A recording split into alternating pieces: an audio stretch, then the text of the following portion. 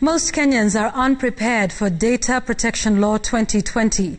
This is according to Serianu Africa's cybersecurity report. According to that report, 95% of Kenyans are mostly ignorant about the data protection law, with less than half saying they were remotely aware of its existence, even though over 70% of the organizations interviewed acknowledged collecting sensitive personal and corporate data in the normal course of their operations.